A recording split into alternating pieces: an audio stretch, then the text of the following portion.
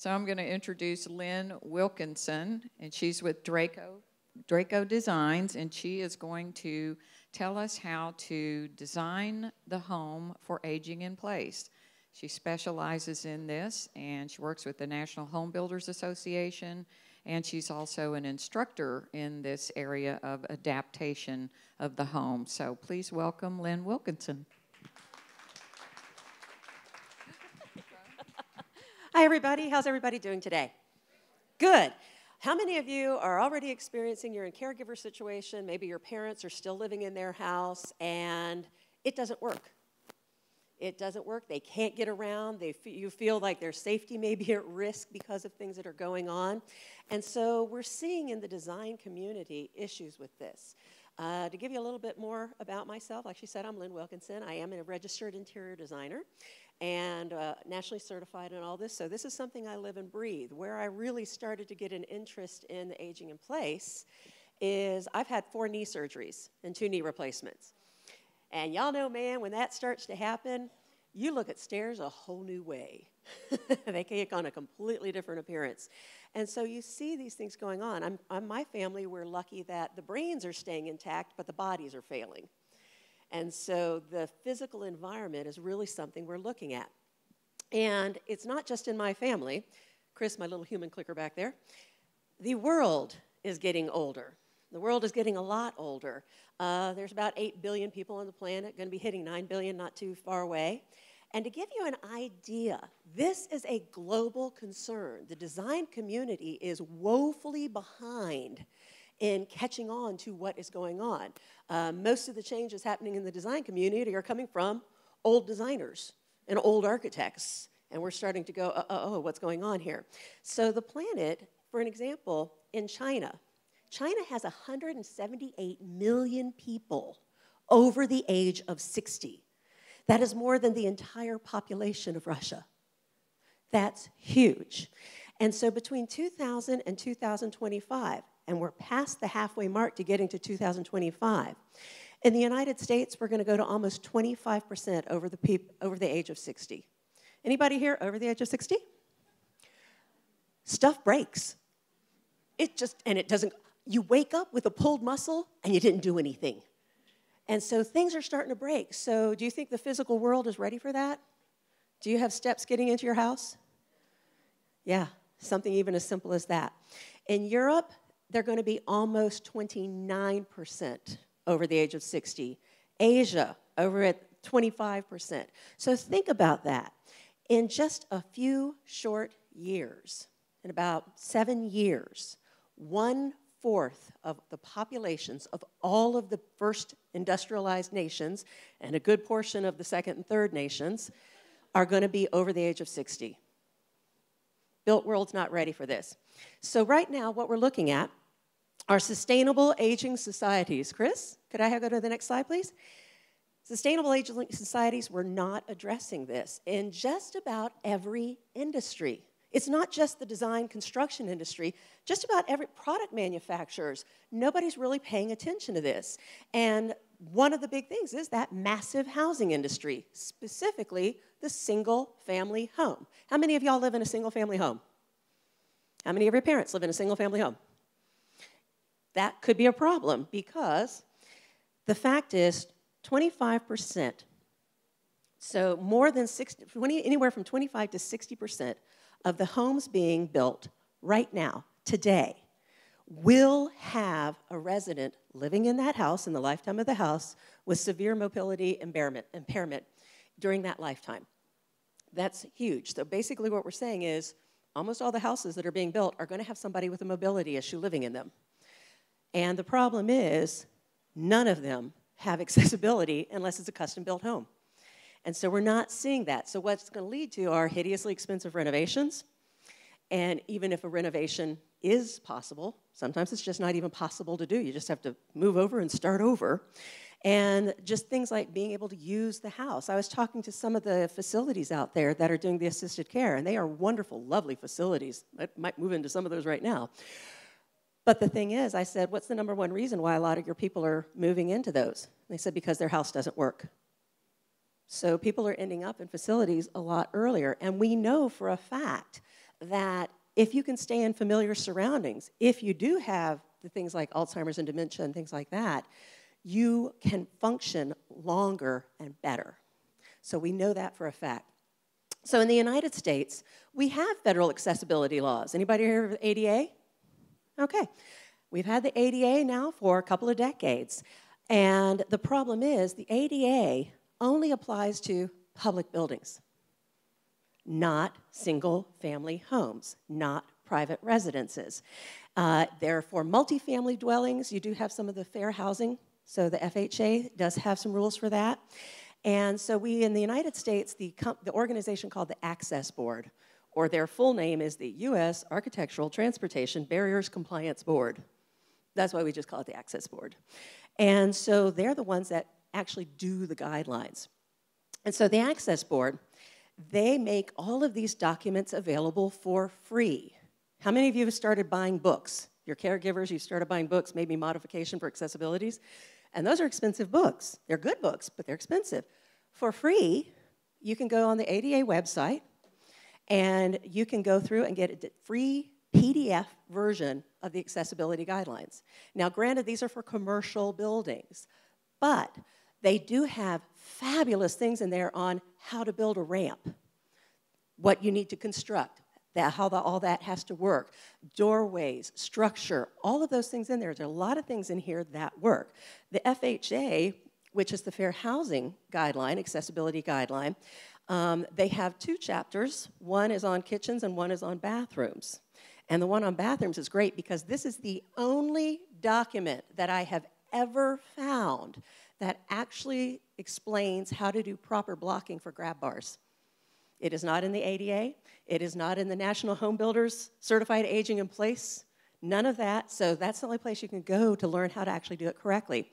Now, when it comes to all of this, and in human ergonomics or human ergonomics, so whether it's commercial or residential, it applies. So there's a lot of terms flying around out there, and you've probably heard some of these things. Universal design, accessible design, visitable design, multi-generational design, inclusive design. It gets a little confusing, doesn't it? Basically, it's just building spaces that everyone can use, regardless of age, regardless of physical ability, anything like that. So this sounds like a great idea, doesn't it? Why isn't this standard? Why isn't the building industry and the home building industry looking at this, especially when you look at that huge silver tsunami that's about ready to crash down on all of us? And so the biggest reason is because they're not being made to. Remember, the only laws and the only enforceable codes for access do not apply to single-family homes. And do you think the builders are going to do that until they're forced to do it? Yeah, they're not going to take that on. So we're seeing this. Now we're starting to see some changes coming along. And one of the ways that is changing how we think about accessible single-family homes actually started in the United States in Atlanta. And this is the concept of visitability. And visitability is similar to universal design in the general intention, but it is much more focused in the scope on social reform. So we're seeing universal design. You can get guidelines for universal design if you're making a custom home or renovating. But visitability is actually a social movement that's starting as a grassroots movement in this country because so many of you are having to deal with houses that don't work. And so it's not a federal requirement, but what we're seeing is this is coming up from below. This is coming up from the caregivers and coming up from the homeowners. And so a lot of states, a lot of cities, municipalities, they're starting to adopt visitability codes. Now, when they do this, they're doing it for new construction. Because Austin tried to do this, I don't know if you remember, a few years ago. They were trying to implement some visitability codes, but they were going to make it for all houses, and you couldn't sell your house if it wasn't compliant. Yeah, that got shot down real hard. But unfortunately, it also shot down new construction.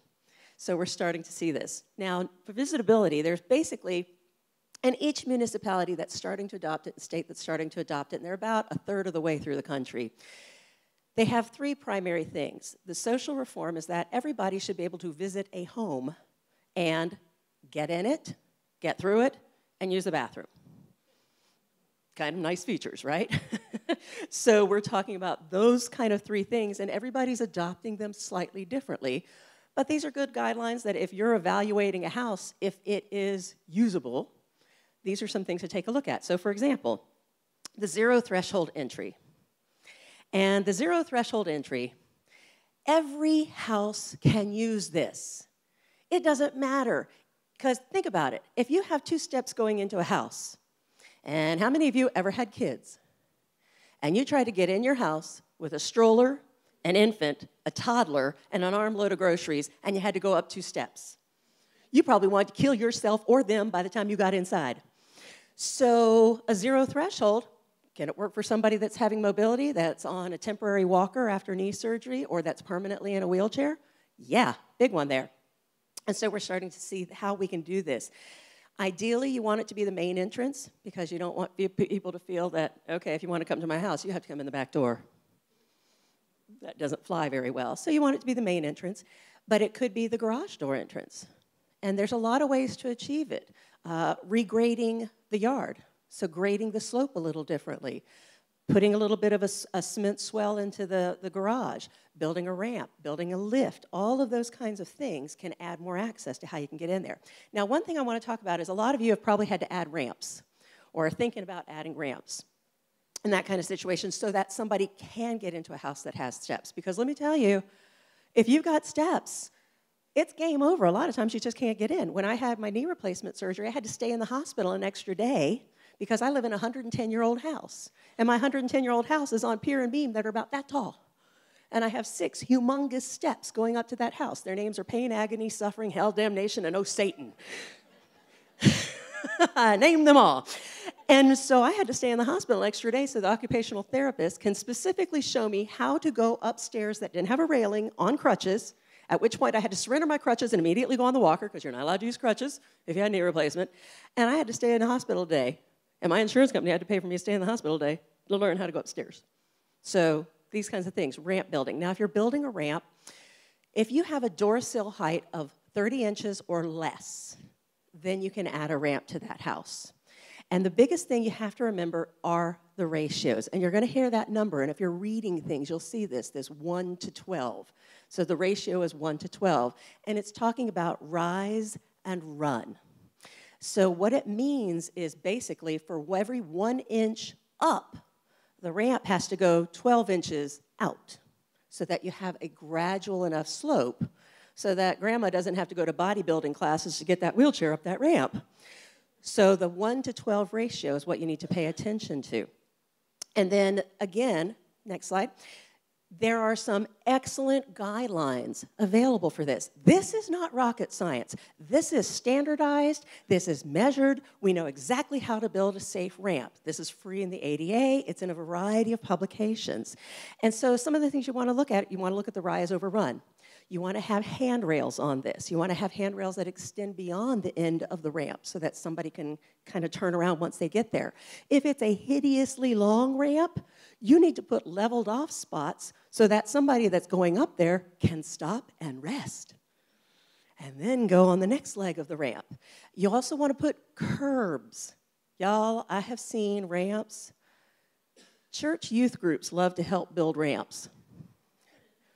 And I don't know if they're trying to drum up funeral business, but I've seen some bad things, you know, and so people think of the ramp, they get the rise and run right, the slope right, but you also want to have the curb, because if one wheel goes off the edge, it's never going to end well for any of us, is it? No, so that's something to consider. If your porch entry or your entry is higher than 30 inches, then you want to go and use a lift. And these are available. A lot of manufacturers are selling these. And that's when you have those really high ones, because otherwise your entire front yard and half of your neighbors would have to be ramp when you're looking at something. Because think about it, 30 inches up is 30 feet of ramp. It's going to be a serpentine. You're going to look like a carnival thing. Kids are going to be coming over with their skateboards going down these things. And so installing a porch lift, if you do have to put in a lift, there's a couple things to bear in mind. You need a 5x5 landing pad at the bottom. It has to have, next slide, it has to have a dedicated circuit. Oh, sorry, go back one, my bad. Chris is in the back going, yeah, I know. It has to have a dedicated circuit. So you're going to have to call the electrician in on this one. You need a continuous space for it to be able to go vertically the whole way up and down with no overhanging porches, nothing sticking out of the side of the house. We don't want them to get halfway up and get clocked in the head. And then you also want to have a gate at the top because, think about it, if the lift is at the bottom and somebody else comes out the top, that's a bad first step. So you want to have a gate there to keep the security. So pretty simple to do. Now, once you get in, thank you, Chris. Once you get in, great, you made it to the door. Can you get in? How wide are those doorways? And so when we're talking about doorway width, generally, production builders build a house that the front door is 3 foot, those 36 inches. So a 36-inch door is going to give you about 34 inches of clear opening space. And what we're talking about, a clear passage space, is if you open that door, go back one. If you open that door 90 degrees, the thickness of the door is within the opening width of the space, right? And generally doors are interior doors are about 1.5 inches, 1.25 inches wide, and you have that little gap for the hinges. So you lose about 2 inches. So what we're trying to get is a minimum clear width, so a clear opening of 32 inches. If you have a minimum clear opening of 32 inches, you can get wheelchairs through, you can get walkers through, and it's easier to do and get everybody through there. And so a standard 34-inch door hung in a standard fashion, normal hinges, will give you a 32-inch clear opening when that door is 90 inches. Now, the next slide shows you that's a problem sometimes. Sometimes you just need those 2 inches. Maybe I've got a 32-inch door opening, and in older houses, you have narrower doors. I guess they were skinnier. I don't know, but you got smaller doors, or lumber cost more, something, smaller doors. There are these things called offset hinges, and you can buy an offset door hinge, replace the standard hinges on your door, and now your 32-inch door, when it's open, will give you a 32-inch opening. And so something as simple as changing out the hinges can just buy you what you need. You don't have to rip out the whole door jamb and go from there. Now, for visitability, they also talk about having at least a usable half bathroom. So if somebody comes to your house, they have a bathroom they can use. And so for visitability, the emphasis is on having that usable half bath. It is not essential, but it is nice if you got a space and you're doing some renovation to think about this thing called the 5-foot turning radius. Oh, sure. That's me. Great. Thank you. Please. Thank you. What he's passing out to you guys is a handout that has the website locations for the free ADA publications. And I've also called out specific chapters that might be the more helpful ones that you want to look at because it's about that thick. Really good bedtime reading. It'll put you out like a light. And so the 5-foot turning circle radius. Have y'all ever seen diagrams and they have that 5-foot circle on it? Does anybody know why we use the 5-foot or the 60-inch turning radius circle? Anybody? Wheelchair. Get in a wheelchair, turn your left hand backward, your right hand forward, and you will need 60 inches to turn it around.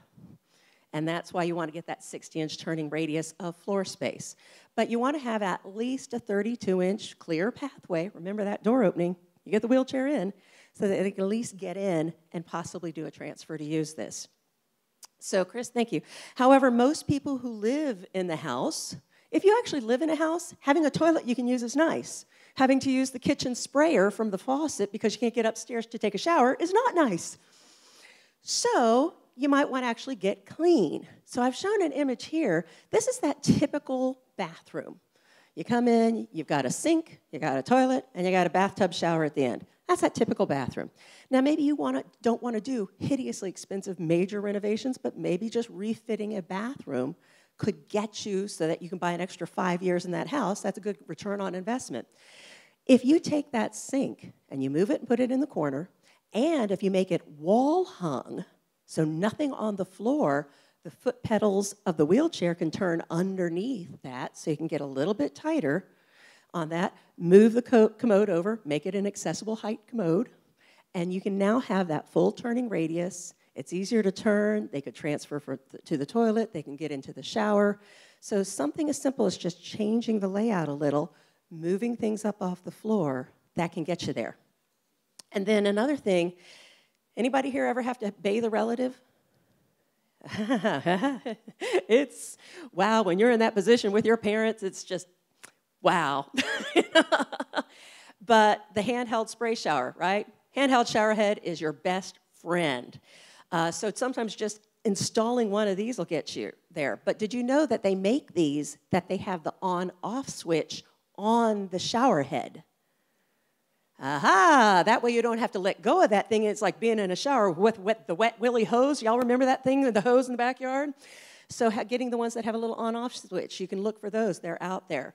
Seating in the bathing area is also incredibly important so that somebody, they can take care of themselves. If you can at least get them in there, hand them a handheld shower that they can turn on and off themselves, they can get in there. There are myriad different kinds of seating products out there. This one has been out for a long time. You can get everything from that kind of institutional, you know, the shower chair, right? You can get them with the back, without the back. They're all adjustable. But they also have wall-mounted ones. And you can get the wall-mounted ones that have a fold-down seat so that you have the full space in there. You don't have to worry about where to put this thing when maybe you want to take a shower.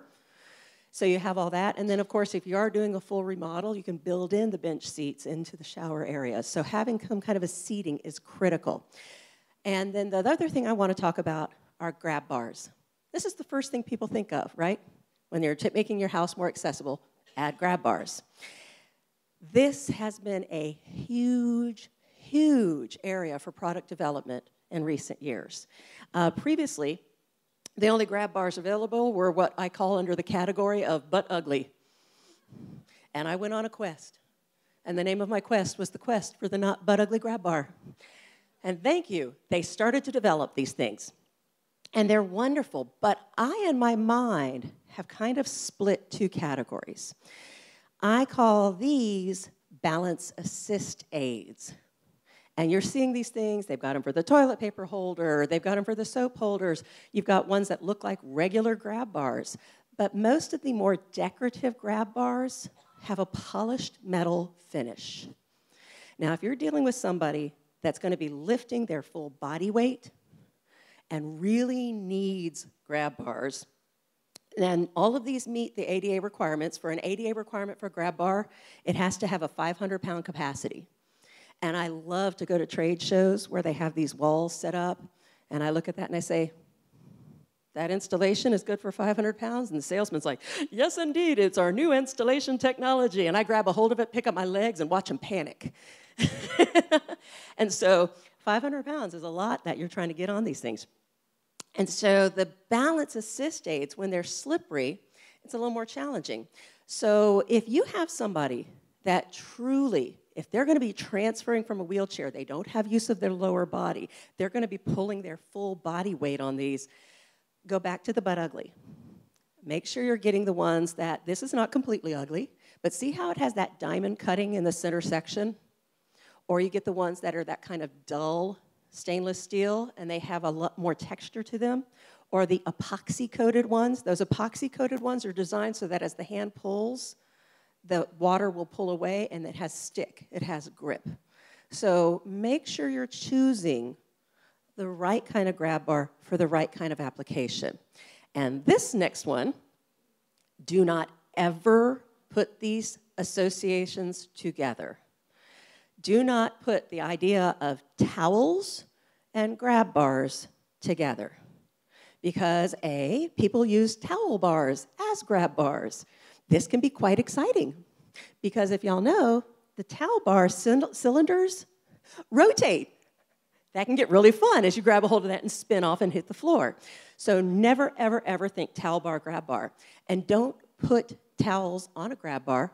I've seen people try to con their moms into this because mom is totally against having a grab bar because it's not pretty.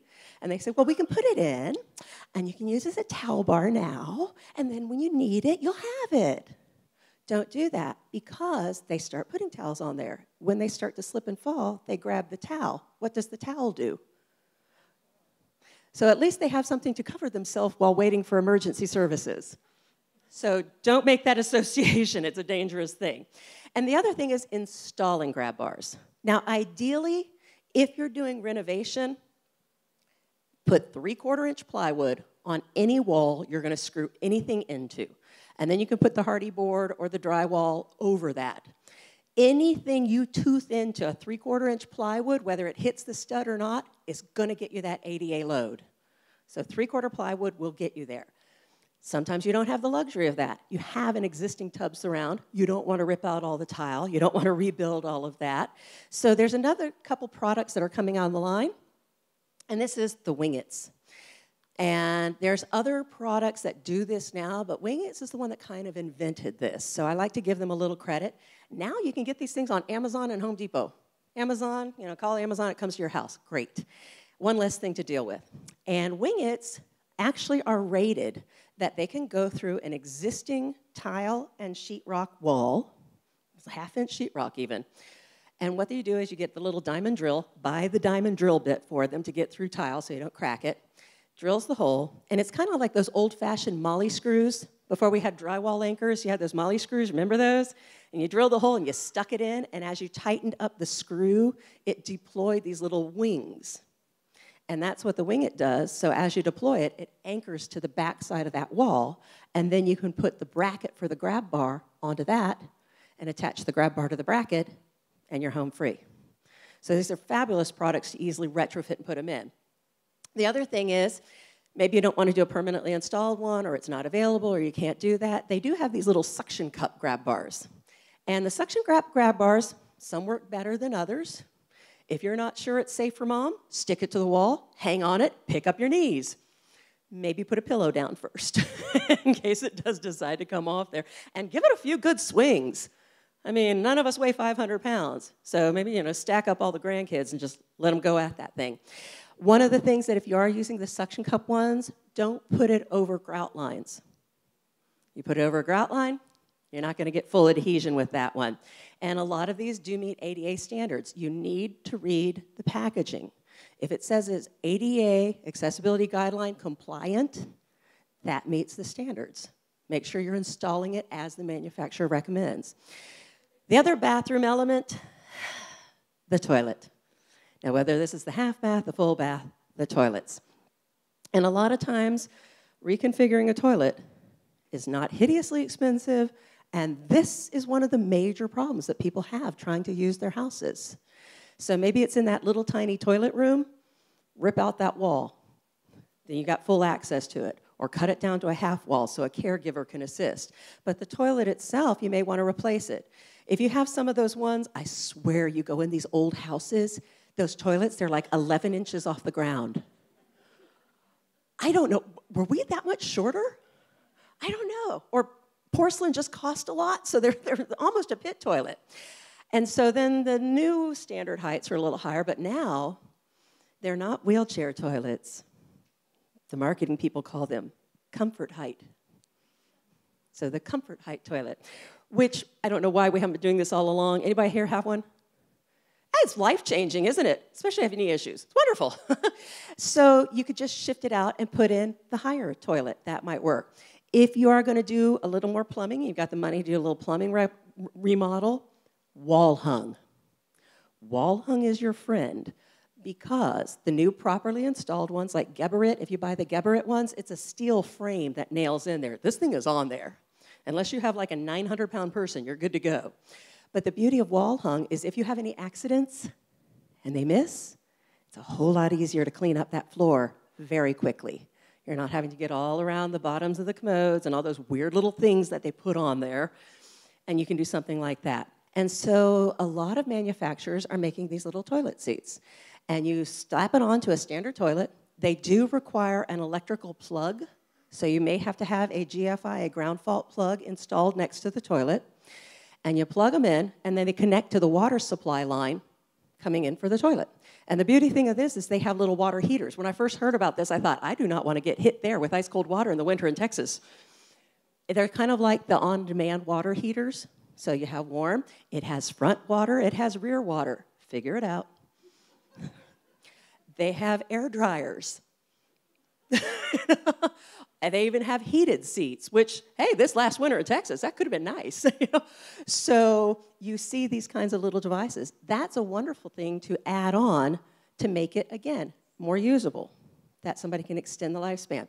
And if you really want to go the bigger bucks, the manufacturers are combining all in one that you have these. It's basically a combination of a bidet and a toilet.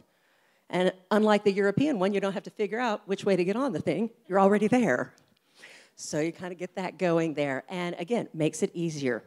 And then be mindful of the slip resistance of the floor. If you're redoing flooring, ask for the manufacturer's specifications for what is the slip resistance factor.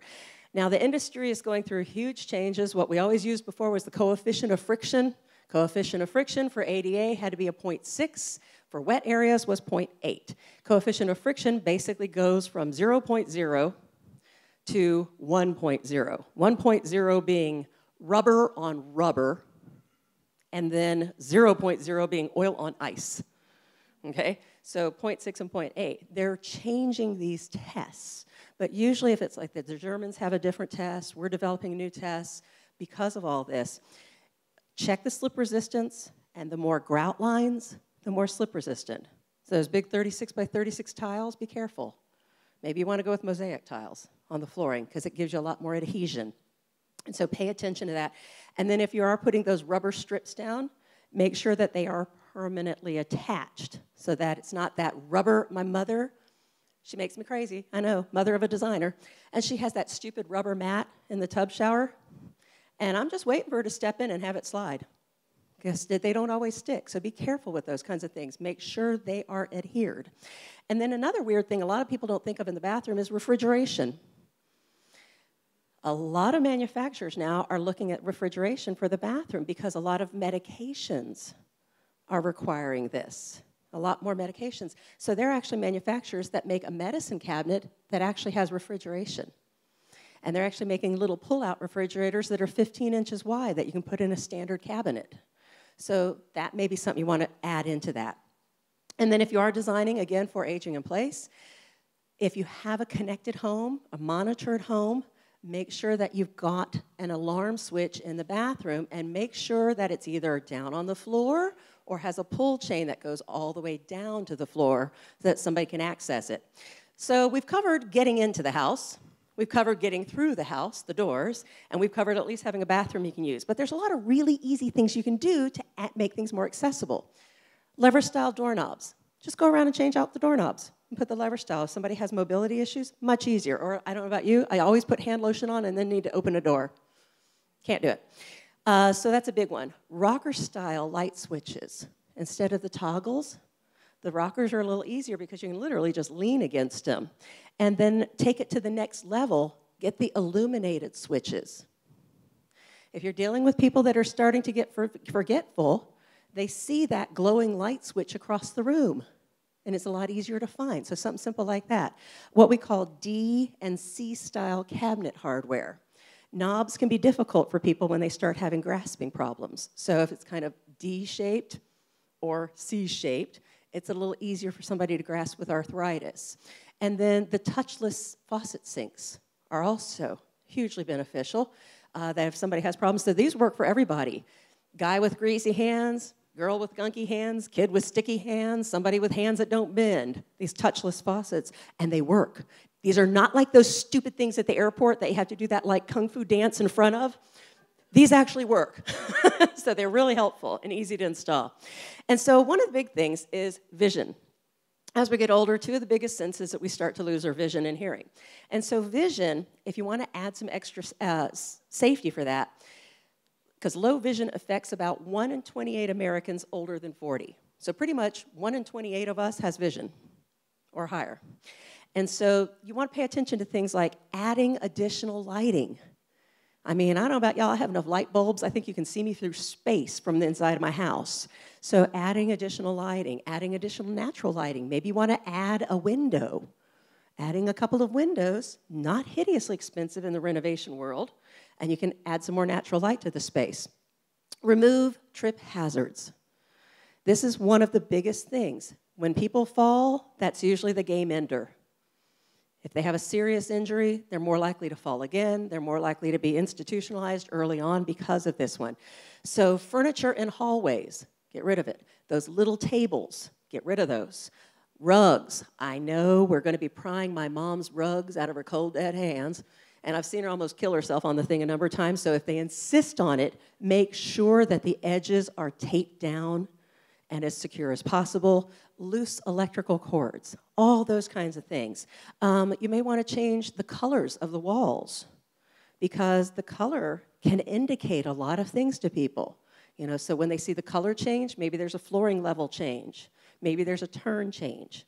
So just painting the color as a wayfinding tool is huge, or replacing the flooring so that I'm walking on wood, now I'm on tile. Shoot, I'm in the wrong room. So things like that can subconsciously help people that have issues with that. And fire safety, bedroom egress, baseboard markers, emergency lights. Don't be afraid to put commercial emergency lights inside, tied into an alarm system, so that if they go off, they can help somebody get out there. So all of those things come into play. And then the other one, a lot of us think of eyes. I don't know. It's easier for me, maybe because I'm a visual person, to maybe think about what the world would be like and changes I need to make for vision. People don't think of hearing. And my dad is my guinea pig for this. Mom's blind, dad's deaf. I have a whole little learning laboratory in our family.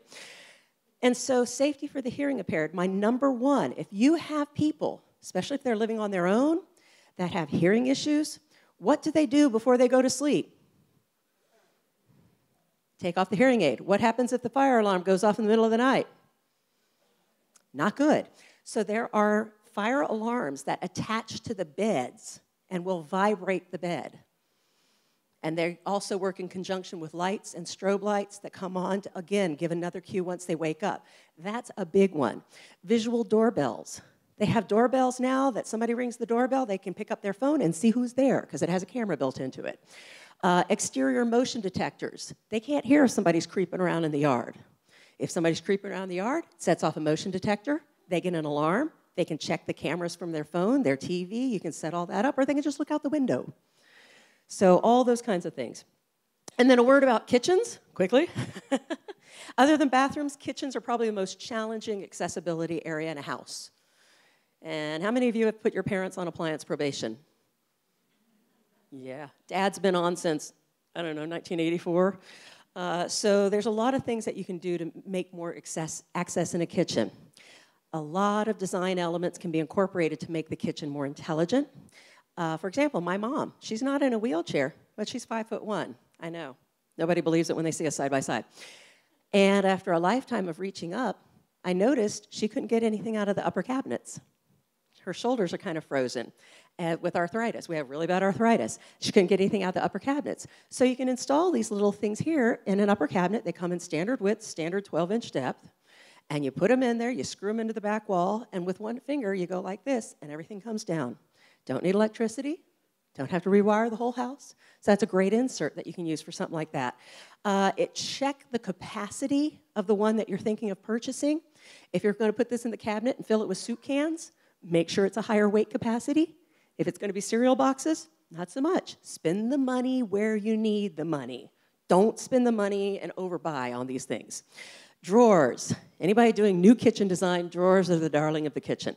Why we didn't always put drawers below the counter, I don't know, because I don't know about y'all, but getting stuff out of that lower cabinet, A, my back doesn't work. B, I wear bifocals. I have to put my glasses on upside down to see what's in there. Or get down on the floor and wait for somebody to get me back up. So drawers, and you can add drawer cabinets, pull out some of the base cabinets and add some drawer units in there if you wanted to put that in there.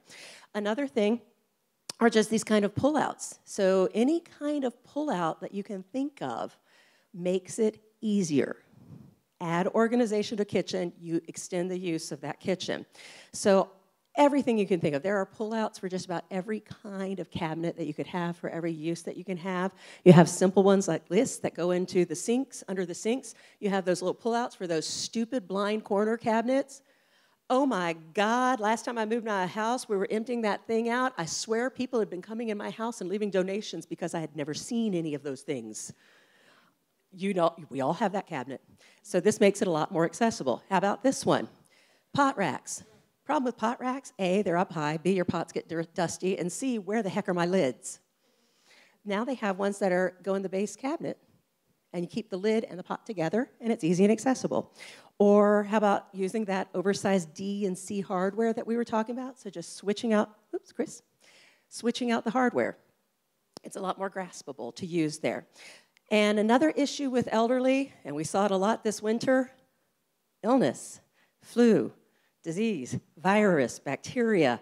These are all the enemies here. So we have, especially with the elderly and the young, this is transgenerational design. This doesn't just have to be for the old and the aging, but you do have weakened immune systems. And so adding antibacterial materials, that's hard to say, into the kitchen can help reduce some of that cross-contamination. And there was actually a random study. They went and picked 10 houses. They checked 6 areas in the house. I don't know, I just picture guys in lab coats knocking on doors going, "Can we swab your kitchen?" And they checked these 6 areas, and 94% of those kitchens had things like staphylococcus, severe viral and bacterial infections on specifically the dish rag, the faucet handles, the refrigerator handles, the stove knobs, the countertops, all those lovely areas, because you touch the raw chicken, you know, bink, bink, bink, bink, bink. It's all over the whole kitchen. And so reducing that, you can change out the countertops and make a huge difference. They're making these, the man-made stone countertops have microban added to them. And it's not a surface applied. It's all the way through that. And if you have bacteria on a microban surface, within 24 hours, the bacteria will die. If you have bacteria on a non-treated surface, the bacteria will be about 100 times more of them in 24 hours. So something like that can make a difference. They also have a silver ion treated cabinet hardware. So it will kill the bacteria that's left on it without having to be cleaned. You actually have products you can spray on stainless steel appliances that kill any bacteria that comes on them long term.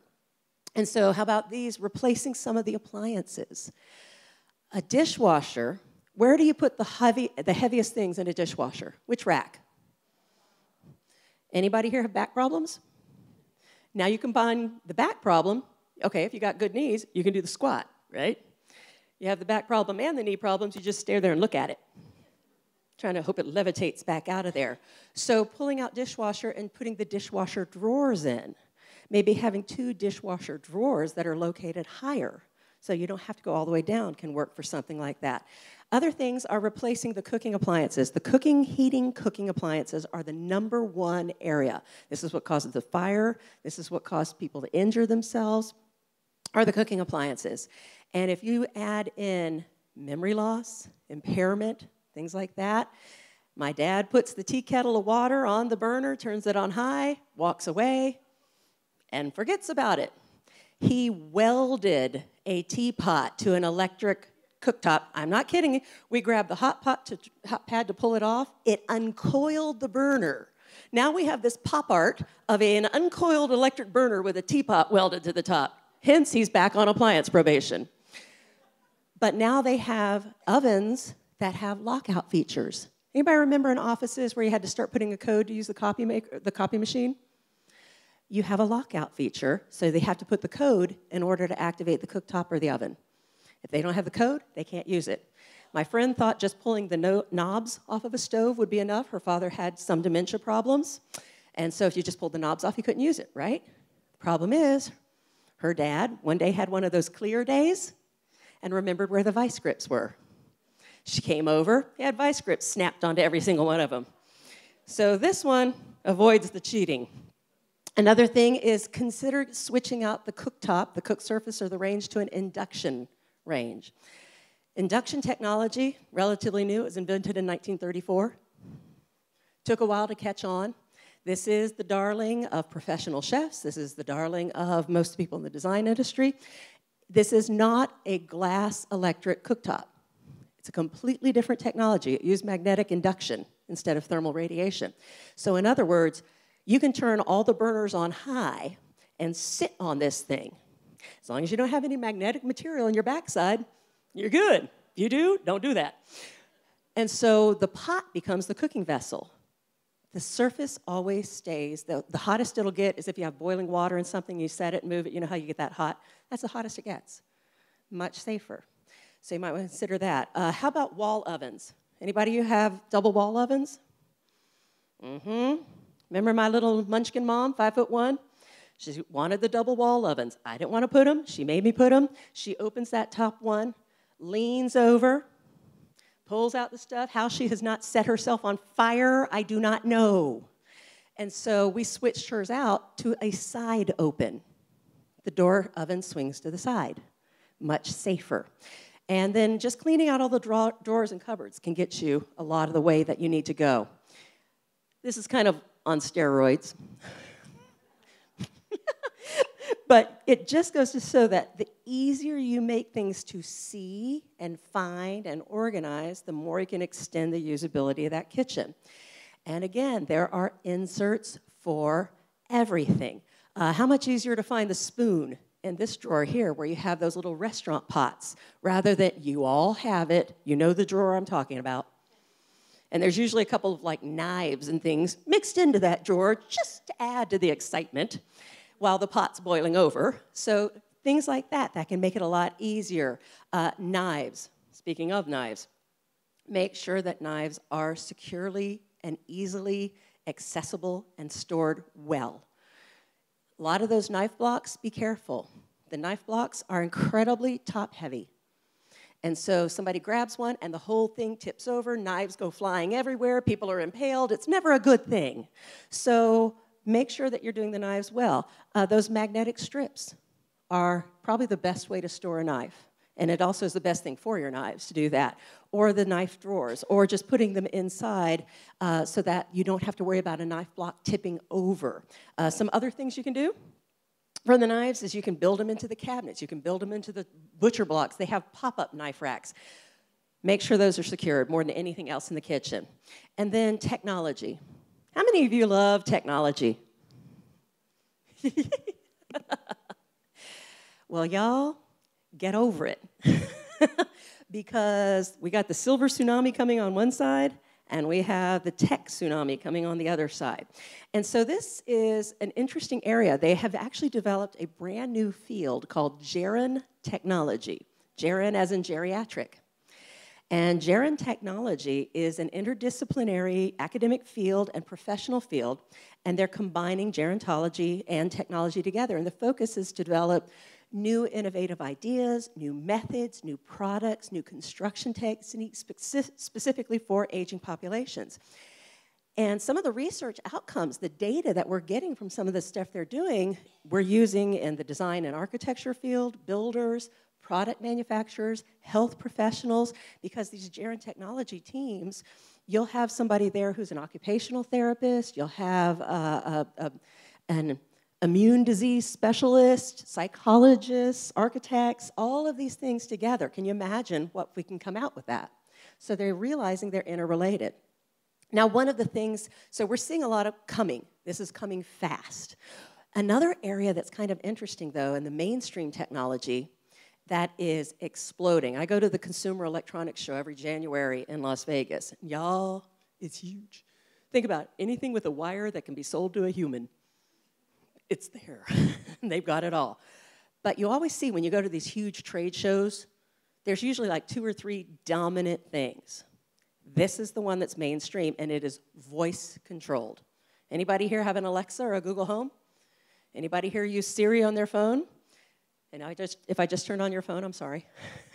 But the power of the voice is going to be specifically targeted to this market. I'm testing this out on my mom. If I can get mom to do that, my mom to do that, anybody can do this. Trust me. My mom, she's had a cell phone for 10 years. She still does not understand that when the call is over, she does not have to turn the phone off. We're working on that. And she's actually doing well with her little Alexa setup. So what can you do? You can control all the lights in the house. You can walk in, or as you're leaving the house, say goodbye, and the house will turn its lights off. You come home, you say hello, it turns its lights on. You can set it to do the thermostat control. So you're sitting there, you're cold, you're hot, you just tell it to change the temperature. You don't have to get up. So if you have mobility issues, or you can't read the thermometers or the thermostats, you can just tell it what to do. The door locks, security cameras, automatic programs. I have mine set so that it goes off automatically every morning by my bed. A lovely chime will sound. It will say, "Good morning, sunshine," and give me the weather report. But we're seeing the rise of the Internet of Things. And we're getting to the point now, oops, 2 slides. With the rise of the Internet of Things, we're taking huge leaps forward in home health care, where you just go onto the monitor, call your doctor's office, you have a face-to-face communication, you do your blood pressure, your sugar, your temperature, all these kinds of things, and it goes directly in your medical record. So the Internet of Things is this massive thing that's going to be coming in the next 2 years. And all of these things will be coming connected. Part of also having a safer, more accessible living space, so we're fixing the house, you can stay in the house. Well, I'm bored. It's a beautiful day. I want to go outside. So make sure when you're including accessible living space to extend the time that somebody can stay in their house, make sure it's pleasant. Don't forget outside. You have a lot of people that love gardening. Put in some raised gardening beds. Put in some durable pathways. So whether you're doing something you can roll a wheelchair over, doesn't necessarily have to be concrete, but something that you can get outside, get around, do things when you're there. You're going to extend the well-being and the happiness. And also, y'all, when you're dealing with aging people, getting them to move can be a challenge. So getting them out there and getting them moving. So these are some of the simple things. And we haven't even touched on lighting. There's a whole nother side to that. So I'm going to just say right now that creating spaces that are safe, functional, and yet still beautiful, they don't have to look like, hospital anterooms. It's possible. The design and architecture industries are a little behind, but they're catching up to this one. You don't have to necessarily start from scratch. And in the end, everyone wins because good design works for everybody. Now, I'm going to open up the floor. If you have any questions, I know they're going to be sending you to lunch in a few minutes. So if you wanted to have any questions with me outside, great. Anybody hands up, or did I just bore you out of your minds? You're just going to burn the house down, start over. We can do that too. Anybody? Oh, dear. Y'all are hungry. Well, if you do, I'll just be outside the door. Oh, there's a question. Yes, ma'am. So a lot of these things we can get from like Home Depot, Lowe's. Okay. Pretty much everything that I was talking about you can get from Amazon, Home Depot, Lowe's, mainline distributors. You don't have to find some weird specialty place. Amazon is a huge one. They've got everything. I wanted to ask, how you might, if you think you need these, if you could use Medicare or insurance to help pay for them. That gets a little tricky because Medicare and insurance usually only cover if it's a durable medical equipment, and there's an enormous gray zone. So it's almost done on an individual basis. If you're dealing with military veterans, that is an avenue worth pursuing because they're adding more benefits for the military veterans and disabled veterans that can extend into some of the aging as well. We did that for my dad. Yes, ma'am. I wanted to ask what the name of that pull-out cabinet was from the top. That pull-down cabinet is the Pegasus Lift by a cabinet manufacturer called Hafele. It's a German company, H-A-F-E with the little dots over it, L-E. And it's the Pegasus Lift. Revashelf, R-E-V-A-shelf, also has a lot. They're a little less expensive than Hafele. Hafele is kind of like top of the line, and Revashelf is more in the middle, but very, very good products. And so those two are both worth getting their catalogs for. Yes? Hi, very interesting talk, so thank you for being here. I have learned that in order to find out, because as a family caregiver, and I've been one for 10 years, we don't think of these things, so it's like amazing that you're talking about this. But I did learn that if you, as a family caregiver, request of the doctor a home safety assessment, supposedly a nurse and a therapist and somebody else. The biggest one you want is the occupational therapist. Oh, right, exactly. And occupational therapists are the ones that you want to do the home evaluation because you may have put the grab bar here for the shower entry, and then if they have a stroke and reduced strength in that side, you actually need it over here. How to step into things, the OTs are the ones that can help you more with that. And there are occupational therapists that I have taught that are certified aging in place specialists, which is the CAPS designation, CAPS, and it's a designation through the National Home Builders Association, the NAHB, and if you go on the NAHB website, you'll find all the CAPS certified people in your area. Okay. And if you find an OT who's CAPS. Excellent. So I encourage all family caregivers, even if you don't think you need to change anything, yep, request that. Fresh eyes. And then, you know, you can mention, oh, well, Lynne Wilkinson said. Yeah. Or, you know, I'm doing a lot of consulting nowadays where I'm kind of going through and doing exactly that, because people are capable of making the changes themselves, but they just don't know what those changes need to be. So get some evaluation, get some fresh eyes if that helps you out, definitely. Any other questions? Yes, ma'am. Boy, she's fast with that mic. Can you assume then that if you go into, if you put your family member in a assisted living, that it meets all of these requirements? Assisted living care are required by federal law, ADA, federal law, to meet the ADA accessibility guideline standards. It is a public commercial space. But it's interesting, I still go into some of those facilities, and while they do the checklist, and they meet the code and they're code compliant, it's not necessarily the best way to have handled it. So they are safe, they are code compliant, but it may not be the most aesthetically pleasing or the most easily functional, but it does meet it has to meet the federal law because it is a commercial space. Yes.